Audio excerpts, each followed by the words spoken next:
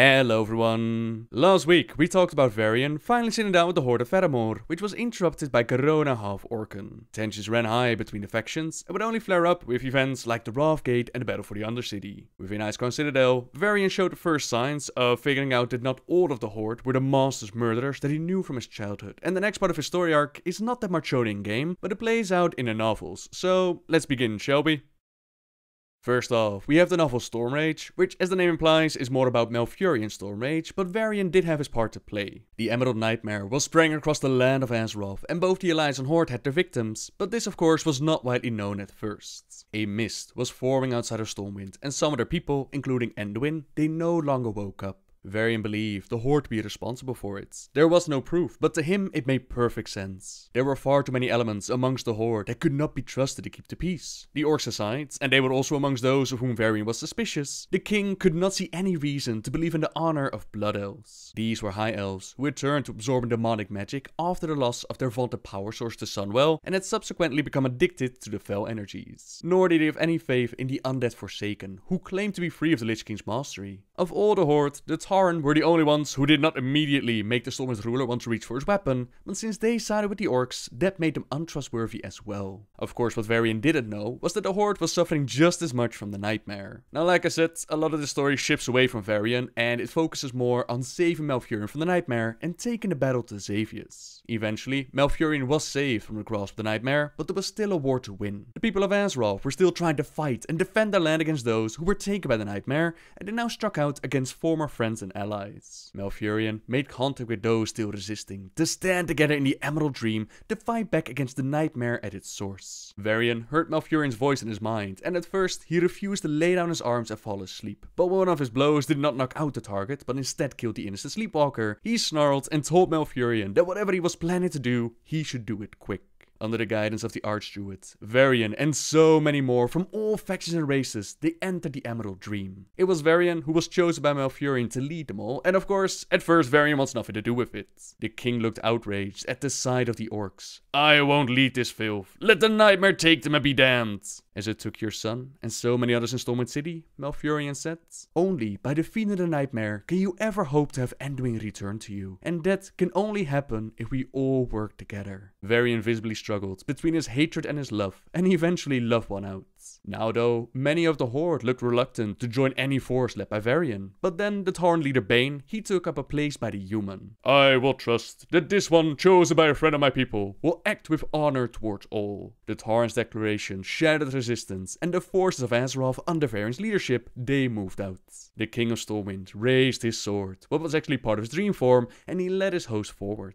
The Archdruid stared at Varian as the king moved on, and just for a moment, Varian's countenance had seemed to change to something else, to the image of a wolf. A name came to mind, an ancient spirit revered by many races, including the Night Elves. It was Gul'dan, Malfurion thought, recalling the legendary Ancients. The White Wolf had slaughtered hundreds of demons during the War of the Ancients, before falling to the great numbers. Yet his spirit was set to live on, watching over those he favored.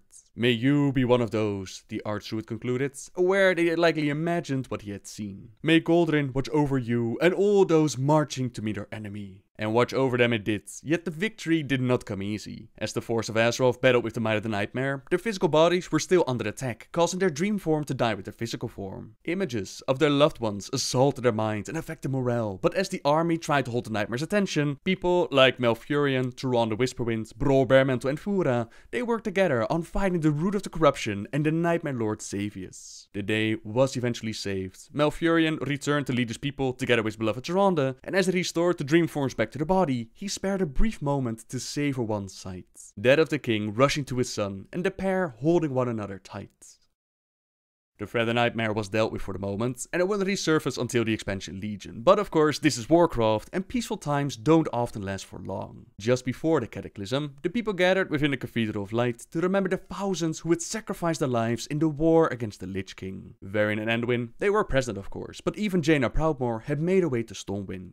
Two Night Elf Sentinels stepped into the Cathedral to speak with King Varian. Despite the treaty between the Alliance and the Horde, there had been an attack in Ashenvale, and this was no ordinary skirmish. The attack had been brutal. The victims were hacked up in pieces. They were skinned. The Sentinels weren't sure if they were alive during that event, but their skins were hung up and written in elven blood were the symbols of the Horde. By now, you can probably imagine Varian's immediate response to this. His Logarsh side took hold, accusing Thrall of being behind this and blaming Jaina for not letting him kill the orc when he had the chance. Jaina did her best to calm the King of Stormwind. She had fought besides the war chief, had been personally involved in the negotiations for the treaty. They had no proof that Thrall had actually ordered this attack, and it wasn't like he could be held responsible for the actions of every single orc.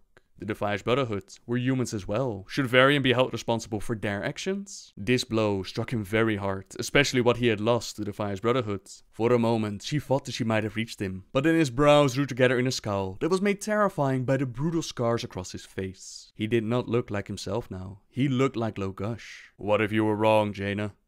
And what if I'm right? You've been known to be a poor judge of character in the past. Now it was Jaina's turn to freeze, stunned at the words. He was hurling Arthas back at her. That was how Logarsh played, how he had won in gladiatorial combats. Dirty, using every tool at his disposal in order to win at all costs. Many of us knew Arthas well, Varian. Including you. You lived with him for years. You didn't see the monster he would become. Neither did his father nor Uther. No, I didn't. But I'm not making the same mistake again, and you are. Tell me, Jaina, if you had seen what Arthas would become, would you have tried to stop him? Would you have had the guts to kill your lover? Or would you have stood by, peace at all cost, a mewling little pacifist who... Father. The word, uttered in a boying tenor voice, cracked like a whip. Varian whirled around, and Anduin stood in the doorway. His blue eyes were wide, and his face was drained of color. But there was more than an expression of shock in his face. There was bitter disappointment. Before Jaina's eyes, Varian changed. Gone was the coldly raging anger of Logarsh. His posture shifted, and he was Varian again. Anduin was disgusted and disappointed at his father's reaction. Again, it's his son that's able to reach the king, as he spent some time with the Sentinels in a much calmer mindset, and he makes the decision to investigate this further, and if Thrall is truly behind this, then he will march into Orgrimmar himself. Jaina promised that if the war chief of the Horde was truly behind this, she would be marching at his side, and Varian apologized for his behavior, and he realizes that Anduin yearns for peace, where it seems like he simply yearns for war. He wants his father back, not Logarsh, and although the king had merged into one single being again, the transition of finding balance within himself, that was still going on. The king doesn't like having his boy around with him, while he's still trying to determine where the king ends and the Logarsh side of him begins, so they decide to give Anduin a Hearthstone, which he can use to visit Jaina at Faramore at any time he wants. Varian also understands that his son isn't weak. In some cases, he has shown more strength and wisdom than most adults around him, but he does believe that Anduin is a little bit soft, and that some training with the dwarves that it could be very good for his son. He suggests that the prince should visit Magni in Ironforge, and Anduin really warms up to the idea. He could check out the Explorers League, he could stretch his legs outside of Stormwind, and Varian would make sure to talk to Magni and encourage Anduin's training. The prince had already shown great talent with throwing daggers and the bow,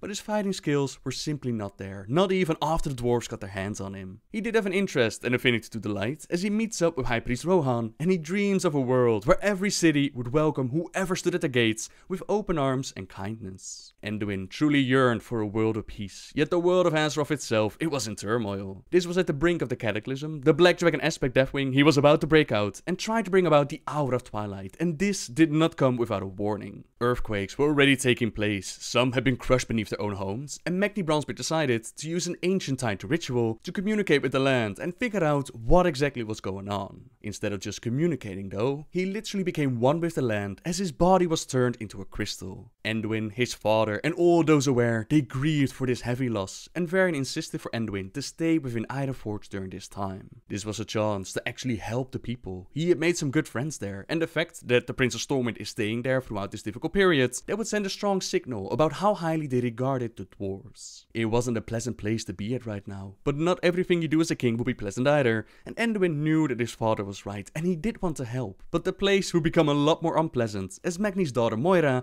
she and the Dark Iron Dwarves showed up.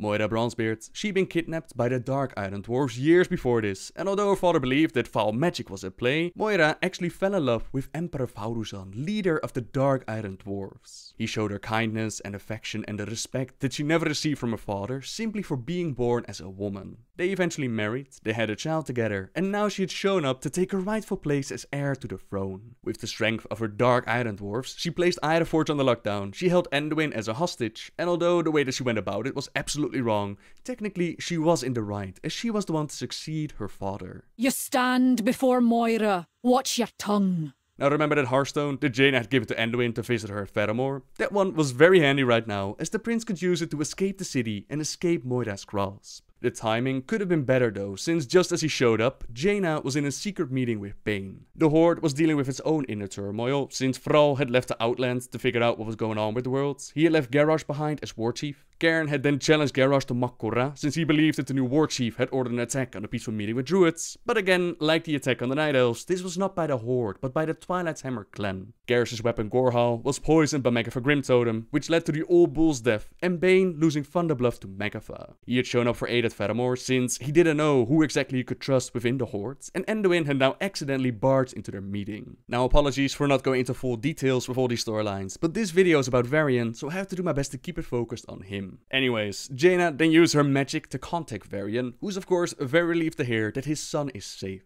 The prince then informs his father about what happened within Ironforge, that her claim to the throne was legitimate, but that the way she went about it, she didn't have to do it like this. No, she doesn't, the king replied, as he asked Jaina to keep Anduin at Faramore for a little bit longer, while they would publicly pretend to be as baffled as Moira would want them to be. They'll let Moira believe that she succeeded in hiding her coup, while Varian has a plan. He gathered members of the SI7 to infiltrate Ironforge. They went through the shutdown deep run tram and forcefully remove Moira from her stolen throne. When eventually Anduin finds out about this from his auntie Jaina, he tells her that she must send him to Ironforge, and of course the maid refuses at first. This 13-year-old heir to Stormwind should not be sent in the middle of danger. Listen to me, Jaina. Please, if father carried out this attack, a lot of people are going to die, and succession will be thrown into confusion. Instead of coming together as a people, the dwarves are going to find themselves in the midst of another civil war. I've got to try and stop him, don't you see? I need to make him understand that there is another way. Anduin's words are eventually able to convince her that his destiny is to rule Stormwind one day, and that he can't face that destiny if they keep on treating him like a child. A quick portal later, and Anduin found himself within Ironforge, just in time to stop his father from making a very big mistake. He had dragged Moira out of her bed into the open area near the forge, where crowds were already starting to gather. He hauled her to him roughly with one arm. His other hand was at her throat, pressing the sword against the pale flesh. "Behold the usurper!" Varian cried, his identity no longer a secret, his voice echoing in the vast space. "This is the child Magni Bronzebeard wept countless tears over. His beloved little girl. How sickened he would be to see what she's done to his city, to his people." The gathered crowd stared. Even the Dark Irons did not dare to make a move, not with their empress in such immediate jeopardy. "This throne is not yours. You bought it with deceit and lies and trickery. You have threatened your own subjects when they have done nothing wrong, and bullied your way to a title you have not yet earned. I will not see you sit upon this stolen throne for one moment longer." Father. The voice cut through the haze of Varian's rage, and just for an instant, the blade that he held to Moira's throat wavered. Then he recovered. He did not take his eyes from the dwarf as he replied, "You shouldn't be here, Anduin. Get out! This is no place for you." The prince, once more, was the voice of reason, shared wisdom and truth with his father. Despite what he might want, Moira was the rightful heir. His father was not some vigilante. Destruction was easy, but creating something good, something right, something that lasts, that was the hard part. Varian wanted nothing more than to make the usurper pay for what she had done to his boy, his beautiful son. It was hard to not simply bellow in anger and plunge the blade into the usurper's neck. To know that the threat to his son was forever ended. He could do it. He could do all that and how he wanted to. The low gush side of him was roaring fiercely. It would be easy to kill her, but they had to think of what was best for the people of Ironforge. In the end, his son was able to calm the wolf down, and Varian decided that he did want to do what was good, what was actually right. She had shown that she was incapable of ruling Ironforge by herself, so he came with the plan of letting all clans be represented by a leader. They formed the Council of Three Hammers, with the Dark Iron, the Bronzebeard and the Wildhammer clans, each of them having a voice in the city. Just like himself, she had to do better than she was right now, and the dwarves around them, they started to cheer. His son was smiling and nodding with pride. "See, father?" Anduin said, pulling back to look up at him. "You knew exactly the right thing to do. I knew you did." Varian smiled. "I needed someone to believe that for me, before I could do it myself," he replied. "Come on, son. Let's go home."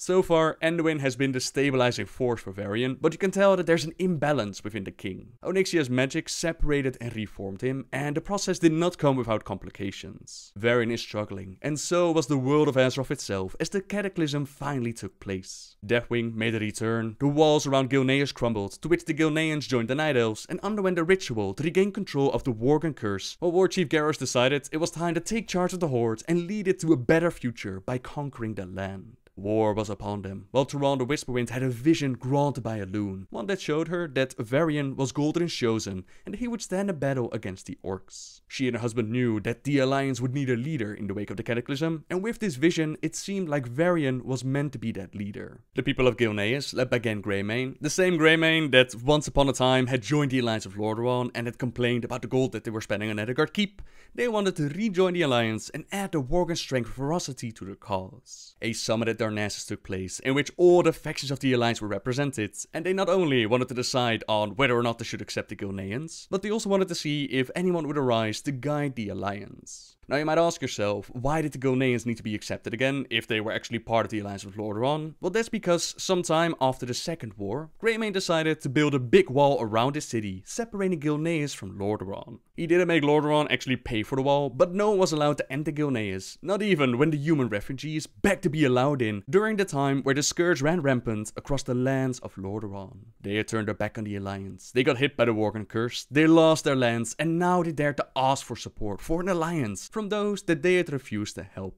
"I have made some terrible decisions years ago," Greymane said. "I abandoned the Alliance for what I thought was the right course for my people. That proved to be a sorry mistake. What I'm saying is that I thank you all for giving us this second chance." The King of Gilneas definitely regrets his actions, and he hopes to make the Alliance see that the Worgen ferocity and their fury, that they can be an asset to them, that the mistakes of the past will not be repeated. And at first, it actually seems like most members of the Alliance that they're warming up to the idea of letting them into the Alliance. That is, until Varian Wrynn stood up and spoke his mind. He still remembered what Gilneas had done. It was true that Stormwind had not directly participated in the Third War, but it had been a strong supporter of the Alliance. Stormwind had also been going through much more turmoil at that time, and Varian had been in the heart of most of that turmoil. King Varian silently stood.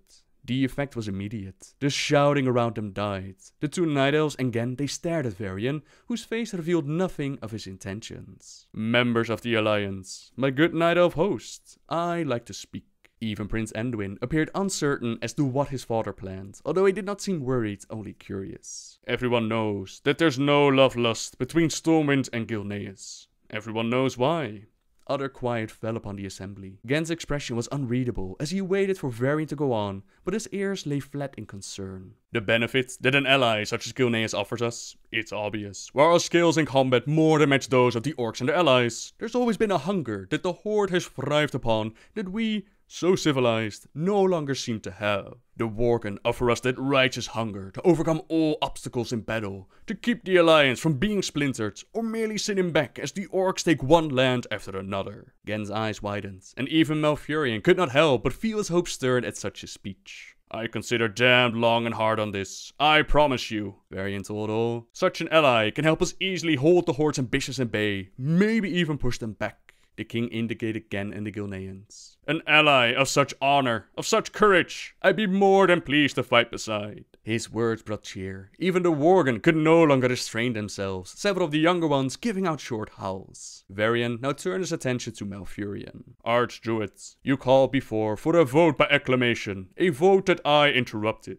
My apologies for letting that happen. I'd meant to ask to speak sooner." Smiling, Malfurion answered, "I would be happy to call for it again, King Varian." "That won't be necessary." The human monarch's expression went through a stunning transformation. A dark awe spread over it as Varian eyed Gen Greymane. Varian spat in the Gilnean's direction. "Calling for it again would be a waste of time." The Lord of Stormwind snarled at his counterpart below. "For I'd never give consent to allow these mongrels into the Alliance." Shouts of consternation erupted, especially amongst the Worgen. The one of us, Edric, took a step toward Varian, but Gen grabbed the young warrior's shoulders and pulled him back. The two Worgen bared their teeth at one another, Edric quickly becoming cowed.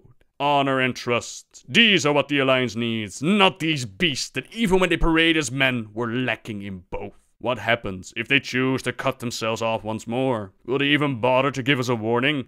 Can we trust him even to do that? Varian snapped his fingers, and his retinue joined him on their feet, Anduin the last and most hesitant. As I have already said to many, I find nothing worthy, nothing honorable in this pack of hounds. And so, I will never vote aye to their admission back into the fold.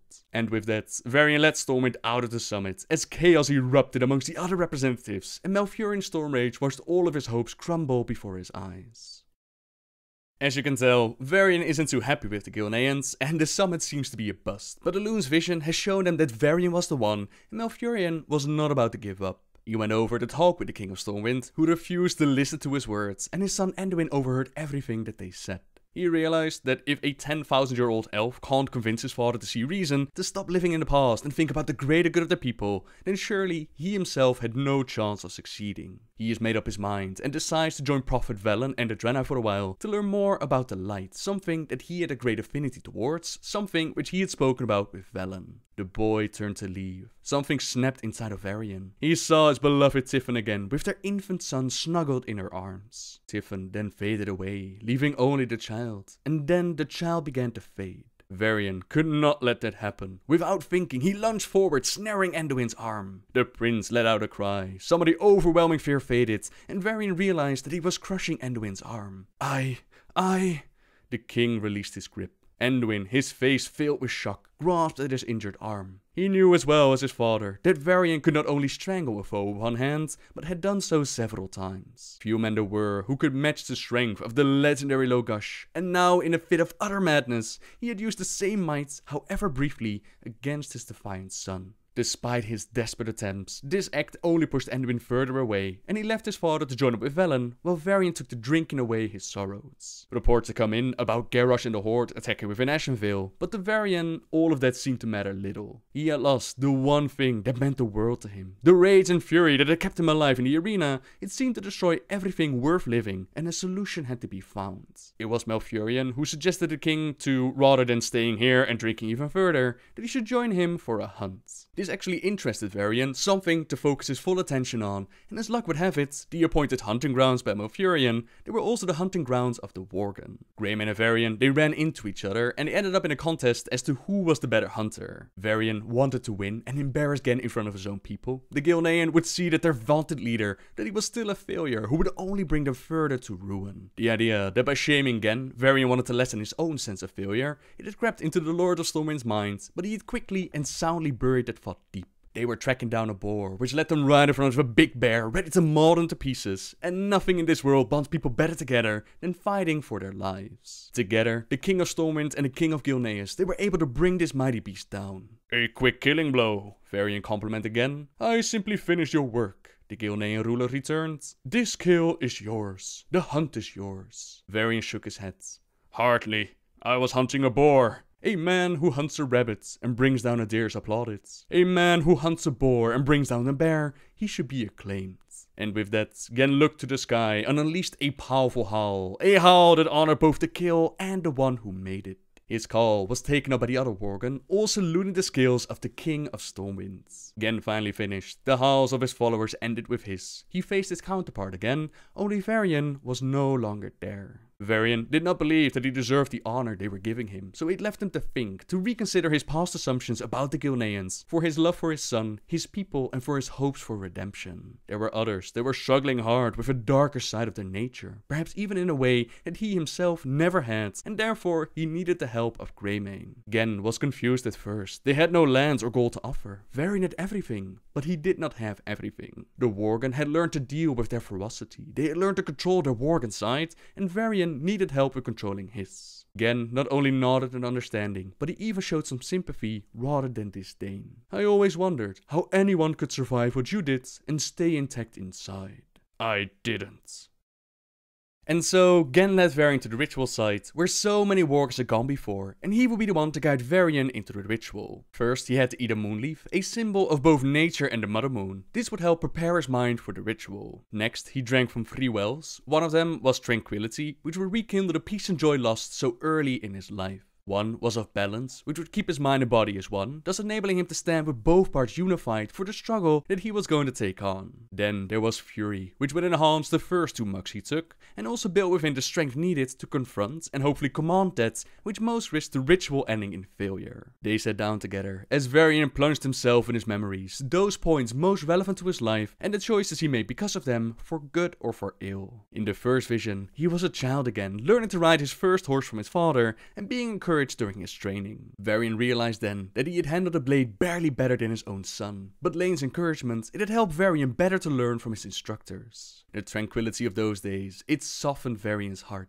That was when the assassin Gul'dan half-orc struck and Lane fell dead on the floor. The capital Stormwind was taken over by the orcs and everything wonderful about his childhood vanished. No peace, no tranquility. But unlike in times past, Varian now realized that the good memories, they had always remained with him. Even though violence had taken his childhood, it could not erase what he had lived prior. Nonetheless, Varian allowed it to do so, and that was what he had always done. But not this time. Despite what had happened to his father and to Stormwind, Varian at last embraced what had been before. His father had never ceased loving him and had proven that time and time again. He would always have his childhood. The past could not be changed, but that meant for the good as well as the ill. Tranquility. The next memory was that of his beloved wife Tiffin, who was calm and a wondrous golden spirit, contrasting sharply with his wild dark self. Varian loved her for the first time again as she strode toward him, even though the first thing he did when she spoke with him was to brush her off in such an arrogant manner that any other person would have rightly fled. But Tiffin did not. Again, she danced with him, laughed with him, and brought out the good in Varian, the balance, the unchecked. In some ways, even more than his father, Tiffin had helped Varian to become the king that the people loved. And yet, the people were the very ones who had killed her. She lay dead at his feet, slain during a riot, an innocent victim of a time when everything had gone mad. Reliving it, Varian nearly slipped back into his darkness, but that would have been the ultimate disdain for his beloved. Tiffin had made of him a better man, a worthy leader. Varian finally saw that he had constantly insulted her memory with his actions. Tiffin would never have acted as he had. She had always forgiven, always sought to do her best for those that she loved. If Varian hoped to redeem himself to her memory, he would have to do the same. He steeled himself against the images of her death, doing instead what he knew that she would have hoped for him. He was right to grieve, but he also had to move on and learn. Most of all, he should continue to learn from her life, use it as an example of how he should confront all the issues that he continued to face, not only as a father, but as a man and a monarch. Balance. The final vision was that of their beloved child Anduin. He was all that he had left of family, the most precious member of all, for in the boy was his mother. It had been difficult to be the father that Lane had been, especially without Tiffin, but he recalled some times when he and Anduin had laughed together. He also recalled the fear he had of losing him, of people harming him, the fear that drove him to rage, which in turn made the king the very thing that he tried to protect his son against. He again saw himself grabbing Anduin's arm and was suddenly reminded how that rage and that fear fueling it had sent Anduin away. With that realization, he now turned on his own rage. It could be a powerful, devastating force, a powerful tool in battle, but it was also a double-edged sword. One that had to be kept under control, and so Varian held tight to his rage, as if it were a horse needed to be broken, and he worked on mastering it.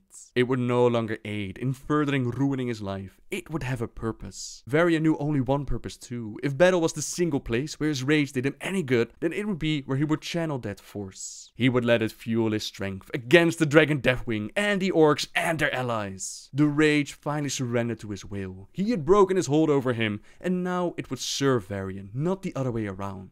Tranquility, balance, fury. What had started when two became one again has now been finished, as Varian took control of his inner demons and he became the true champion of Lokash of Gul'dan. He literally became empowered by a demigod, and he and the Worgen, they focused the powers on Garrosh and the Horde, who at this time, they were trying to take over Ashenvale. The Worgen's timely arrival and added strength, combined with Varian's leadership, it turned the tide of battle, while Garrosh and Varian, they got a chance to resume the fight they had started within the Violet Hold. This time, the orc had Gorehal to match the legendary Charlemagne, Varian, but Varian had a very powerful buff. He had the power of Gul'dan. It's possible that the King of Stormwind might have won their duel, but we would never find out as their battle was interrupted, and Garrus's Kor'kron, they dragged the war chief away. It was clear that they had lost this battle here, but one battle did not make a war. Garrus envisioned again the realm that he would build, and in envisioning it, once more knew that it would happen. He let them off, already making plans in his mind. This was not over, not until he had won, and not until Varian Wrynn was dead.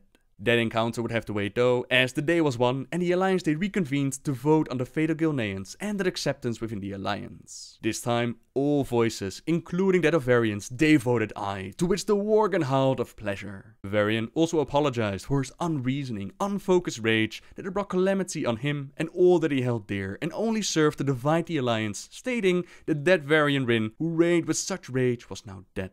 But in dying, he had learned that it wasn't the rage that was at fault, only he. The fury, the anger must have a purpose. It must be the righteous anger, one defending his family, his home and his friends. It must be the kind of fury that keeps all the loved ones safe from those who would rip them away, be it Deathwing, be it the Horde, or whatever might try to stand against the Alliance. The faction's leaders cheered. Tyrande and Malfurion, they watched as the vision granted by Elune had come true. Logash, Varian Wrynn, champion of Gul'dan, was already speaking to the other leaders as to what they should do in terms of Ashenvale and beyond. Never again would he be able to turn from his allies for the mistakes they had made, not when Varian could at last see how theirs were so insignificant compared to his. "I'll do what I can," he whispered.